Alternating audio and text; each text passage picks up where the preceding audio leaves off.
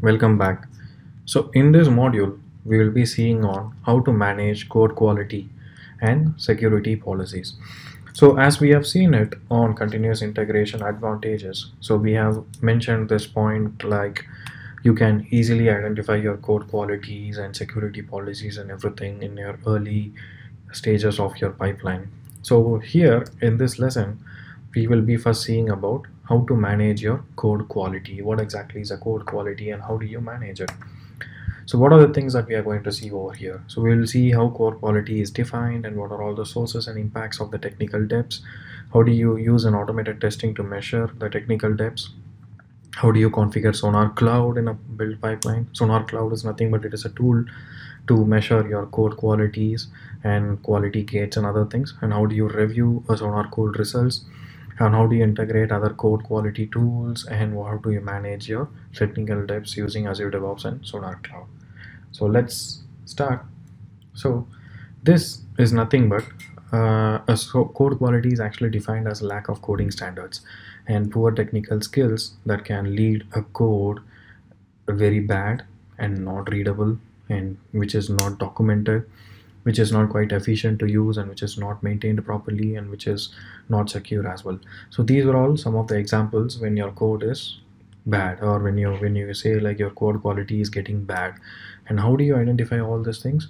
You will be able to identify all these things with the help of certain tools like code quality tools such as SonarCloud, SonarCube, WhiteSource Bolt, and there are a lot of other tools in the market as well.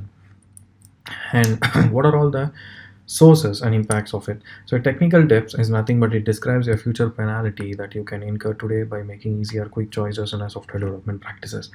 For example, if you are thinking like writing a test cases is actually creating a lot of problem for me and I just need some more time for it, it would be quite easy for you now, but when you discuss the same thing in a future, it might become your technical debt.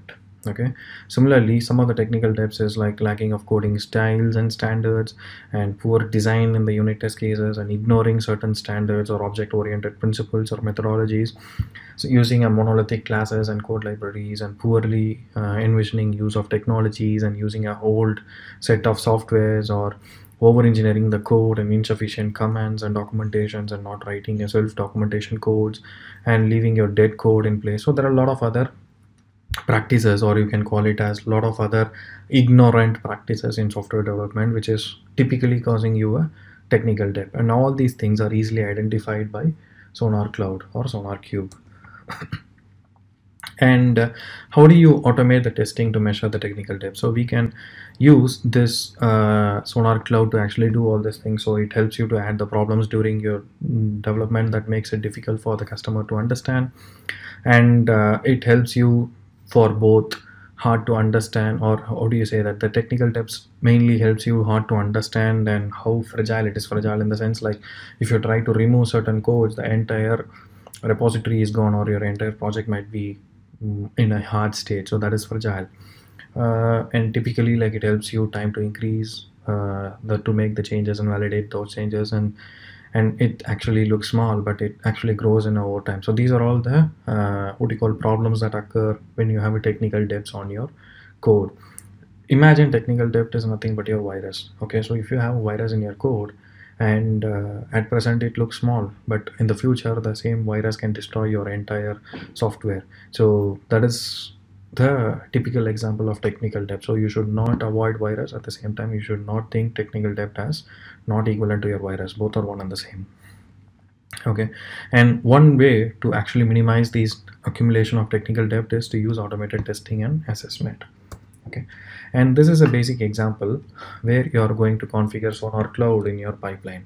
So it is nothing but SonarCloud. You can easily, anyways we will be seeing it on our demo, but I'll just tell you like SonarCloud is easily available in your marketplace. Marketplace is nothing but the area where you're going to download your plugins, and you can have multiple SonarCloud steps, like you can prepare it, you can run it, you can publish the quality gate and other things. So you are going to install this SonarCloud plugin and then include it as part of your job, and then you need to give a service connection endpoint, and when you click on the manage, you have to give the SonarCloud URL, and then you have to give your username and password, and there are a lot of other steps as well that we will be seeing it as part of our demo. And once when you run this program, you will get a SonarCloud results, which you can see it as part of your SonarCloud dashboard. And this is where it actually tells you what are all the code smells, what are all the technical depths you have, and what is a bug, how many vulnerabilities are there, what exactly is your report and issues, and how it is to rectify it. So all these things will be displayed as part of your particular dashboard. Okay, and this is typically called as your automated testing results of SonarCloud. And what are all the other code quality tools that is available according to your standards? So there are multiple tools like NDepend and ReSharper and WhiteSource Bolt and a lot of other tools available in the market. So whichever is easy or whichever is compatible for your project, you can use that from your particular marketplace, and then you can try to work on that accordingly. So this NDepend is nothing but it is a Visual Studio extension that actually accesses the amount of technical debt that the user is being developed. And ReSharper is nothing but ReSharper is a command line tool that can be set automatically to fail the builds, which means if it is having so much of problems, or if it is having so much of issues on your particular technical depths, then automatically the code will get failed. So that kind of integration also you can do it as part of your pipeline. And then we need to actually discuss on how do you have your code quality tooling standards, like how Azure DevOps is going to get integrated into multiple tools. And before you have anything, you need to first discuss like what are the current code quality tools, if I'm using anything, or if I'm not using, what is the best thing for my project, and what is the best thing that you like for this projects and everything. So all these discussions you have to have according to your project standards with your project managers or with your DevOps team, and it has to be a combined effort. And after discussing everything, only then you can implement this as part of your organization. And in the lab we will be seeing on how to actually install SonarCloud and how to create an API keys out of it, and how do you integrate Azure DevOps along with your SonarCloud. And there are other steps as well that we will be seeing it as part of our project lab. So until then, if you guys have any doubt, please do reach out to me. Thank you. Come back. So in this lesson we will be seeing on how to manage your security policies. So in our previous lesson we have learned a lot about code quality and SonarCloud and a lot of other tools, and how to integrate SonarCloud along with Azure DevOps. So here in this lesson we will be seeing about security policies. So what is open source licensing, and what is OWASP top 10, and how do you detect your open source issues with WhiteSource Bolt, and what is your security policy tooling, and how do you check the vulnerabilities. So all these things we'll be seeing it on this particular lesson. Okay. So what is the open source software? Open source software is nothing but, as the name indicates, it's a free software which everyone can use it as part of their code. So open source software is a code that everyone can read, modify it, and enhance and share it accordingly. And you can incorporate this open source code in any of your projects like Java, .NET, PHP, Python, Node.js, anything you can use it. And one disadvantage of using this open source software is like it has a lot of security flaws, it has a lot of quality flaws, and it might be old versions. There might be some licensing issues which we will not be aware of because that is not maintained by any organization. It is open source and free. So if you're trying to use that in your particular organization, you should always be making sure like you are looking into the security aspects, you're looking into the quality aspects, you're looking into the versioning aspects, and you're looking into the licensing aspects as well. And by doing all this help, this WhiteSource board will be helping you across. And you have to try to minimize your risk by implementing the automatic messaging systems to look into these issues for you.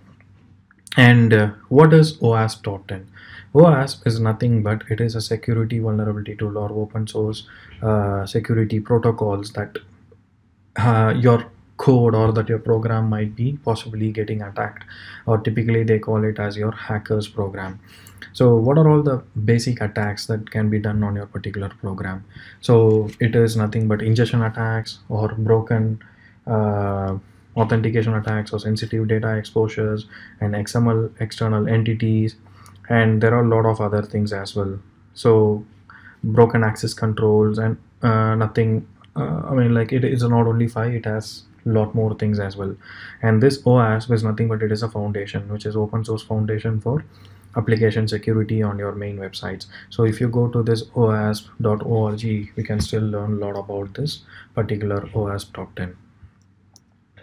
And This is a basic example of how do your WhiteSource Bolt is getting integrated into your Azure DevOps, and where exactly you can see a report, or it tells you about the security report, it tells you about the vulnerabilities of the libraries, it tells you about the licensing aspects, a lot of things it can be helped for your particular code. So we will be seeing it on our lab, like how to integrate it along with Azure DevOps, and then how do you see this dashboards across. But this is just a basic example of how do WhiteSource Bolt dashboard looks like. And apart from that, there are other tools available in the market as well, which is Micro Focus 45, which searches for your violation of security specific codings and check marks, and which is mainly used for tracking and fixing technical debts. Binskim is a static analysis tool like your SonarCloud, and OWASP proxy protocols, which is an open source web application for your penetration testing. So it does all your OWASP top 10 testings across. So there are multiple other tools as well available, like Veracode and a lot of other things. And again, before discussing the security tooling, you need to check with your security team and the DevOps team and the project managers, like what are all the current security tools that is available in my particular organization, how can I use it, or which tools will be best suitable for me, can I use this or can I not use this, if I use this what will be an advantage. So all this discussion you have to have before getting implementing anything on your pipeline. And what are the labs that we are going to do it? So we will be mainly seeing on how to integrate WhiteSource Bolt according to along with your Azure DevOps, and how do you integrate Veracode and can get the results, and how do you see the dashboards, and how do you detect and remedy the open source vulnerabilities, and how do you identify the open source libraries. And apart from that, we will also see a lot of other security aspects particularly to this. So stay tuned for the labs. And the meanwhile, if you guys have any doubts on this particular module, please do reach out to me at any time. Until then, thank you.